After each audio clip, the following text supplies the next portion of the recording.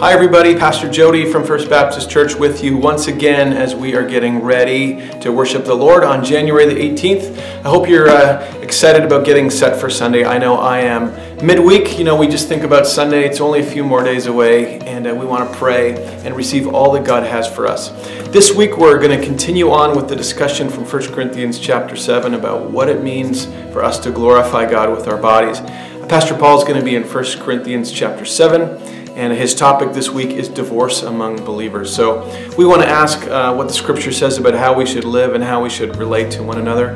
The topic of divorce is a very painful one. Many people have been touched by it. Some people in our congregation are divorced, and our culture around us experiences this all the time. So we want to find out what the Bible says, and we want to allow the Lord to shape our thinking and to change us and to renew us. As we worship God, one of the songs we sing this week is All Creatures of Our God and King, a fantastic song.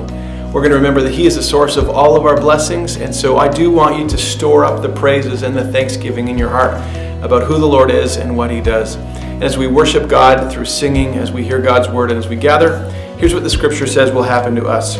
And we all with unveiled face, beholding the glory of the Lord, are being transformed in the same image from one degree of glory to another. For this comes from the Lord, who is the Spirit. So this week, as you get set for Sunday, expect that the Spirit of God is going to be working in you to change you from the inside out so that you can worship Him and be more like Jesus Christ. Let's get set for Sunday. I hope to see you soon.